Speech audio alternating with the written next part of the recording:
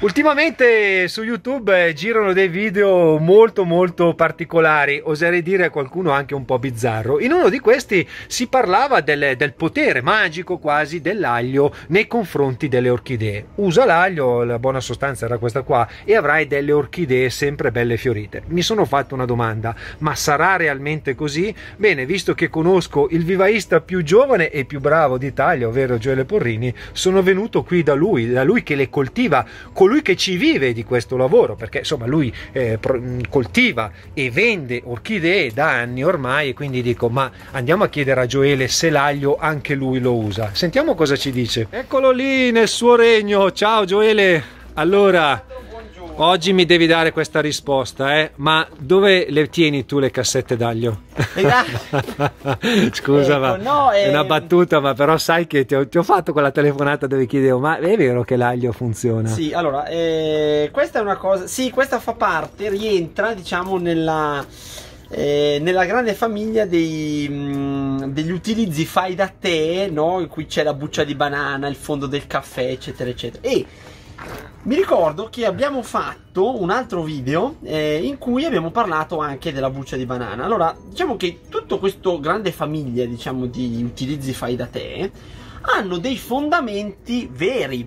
Cioè, non stiamo parlando di cose che non sono vere, senza dubbio. Però, come abbiamo anticipato nel video delle bucce di banana, abbiamo detto che il segreto sta nella misura, cioè nel sapere cosa noi stiamo dando alle piante, in quale quantità e che cosa stiamo dando, no? Motivo per cui si utilizzano i concimi bilanciati, perché noi sappiamo esattamente che cosa stiamo fornendo nella concimazione, cosa che dando degli elementi, diciamo così, empiricamente, no? Come può essere ad esempio un macerato di aglio o un frullato di aglio o una tisana a base di aglio, noi non sappiamo esattamente cosa stiamo dando alla pianta, no?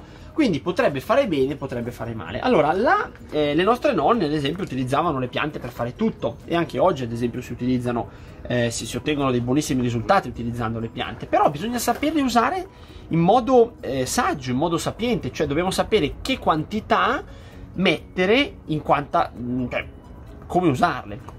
Questa è una cosa importante. Allora, quello che mi viene da dire è che chi coltiva veramente, cioè chi fa una coltivazione razionale, potrà affidarsi a delle tecniche, diciamo, anche empiriche, però se si affida a delle tecniche empiriche lo fa in modo molto oculato, se no altrimenti si affida a una gestione razionale. Allora, l'aglio contiene dei composti solforati, cioè dei composti a base di zolfo, che sono quelli che poi danno la caratteristico odore di aglio, che è lo stesso anche ad esempio delle cipolle, no? Che sono parenti dell'aglio, tutti composti a base di zolfo. Lo zolfo è uno degli elementi contenuti senza dubbio nei concimi, però voi non dovete confondere un elemento. Non è che perché una cosa contiene lo zolfo allora la pianta assorbe lo zolfo.